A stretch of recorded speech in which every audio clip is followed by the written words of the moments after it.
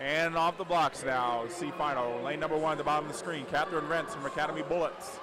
2, Allison Goldblatt, Nation's Capital.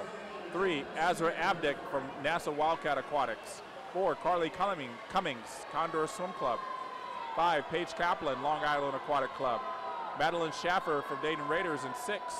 Tessa Walsh in 7 from H2Oki Aquatics. And lane 8, Jaden Belina from Perlin Aquatics.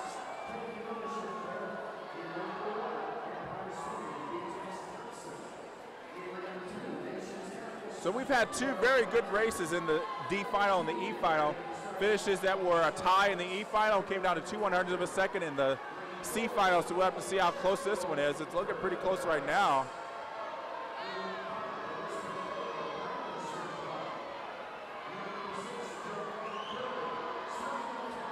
Some of these ladies probably have swum already tonight. Definitely had a 200-yard butterfly this morning. Really have to put all their energy into this 200 fly tonight. Carly Cummings, like the last name, she's really taking it to the field.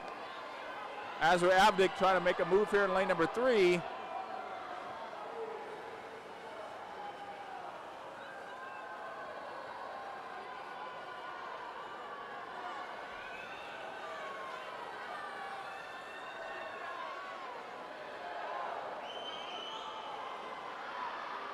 So we have Abdick in lane number 3 now taking over the lead, but it is still very close.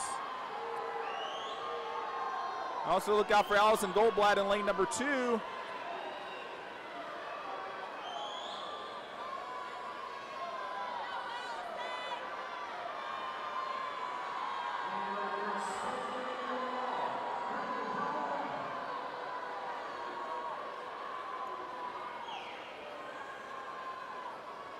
And Azra Abdick does win the C final, 2:15.05. She just misses the Olympic trials time by 6/100ths of a second. But she'll be back this summer, I'm sure. She'll make it next summer, get some all-course training under her belt.